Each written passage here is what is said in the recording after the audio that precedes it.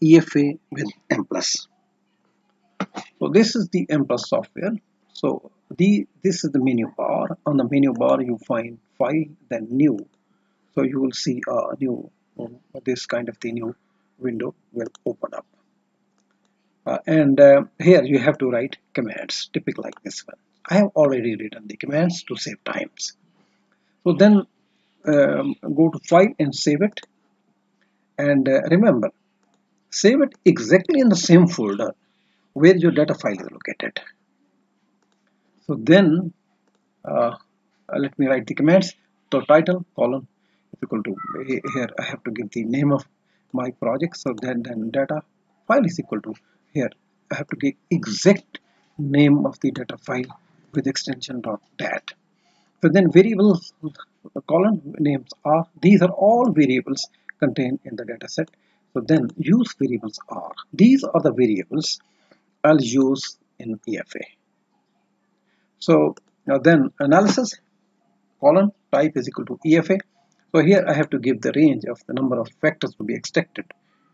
So I'm expecting 2 to 3 factors. So then semicolon, then estimator is equal to ML semicolon, then plot column type is equal to plot to semicolon. So it will help me in producing the script plot. So you have seen that at the end of each command I have put the symbol of semicolon. So semicolon is an indication that the command is ending here.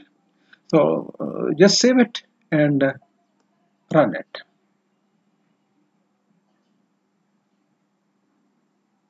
So here we go. So here are the results.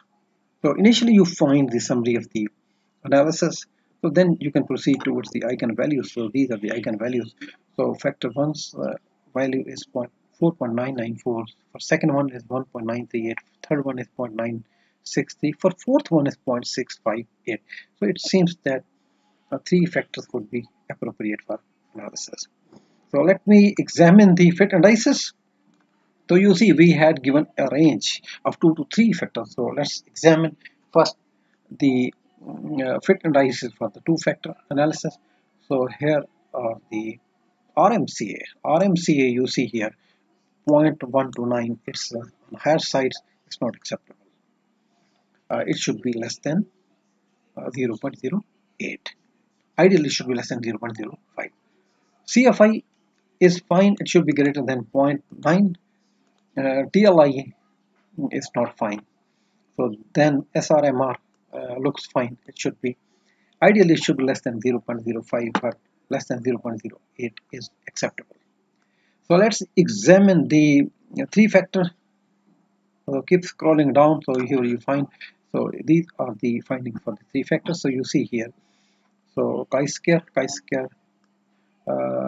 looks a little fine. So RMCA is now acceptable. So CFI is very much acceptable. TLI is also acceptable. So then SRMR is also acceptable. So on the basis of these findings, so we can come to the conclusion that the 3 factors are appropriate for this data. Now straight away we can proceed towards the loadings. So here are the Juman's rotator loadings. So you see here OC1, OC2, OC3. So they are loading on factor 1. Wait a second. So OC3 is loading on factor 2 also. It means it's creating problems, so we can remove it for further analysis.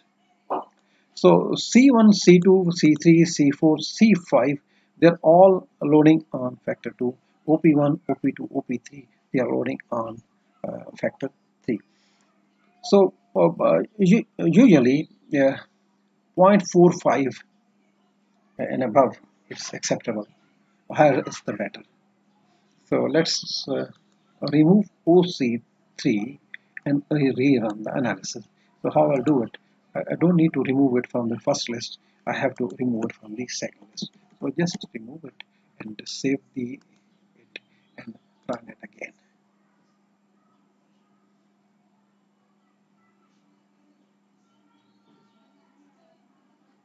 So here we go. So you can examine the results in the same way as we did in the previous case. So thanks for watching.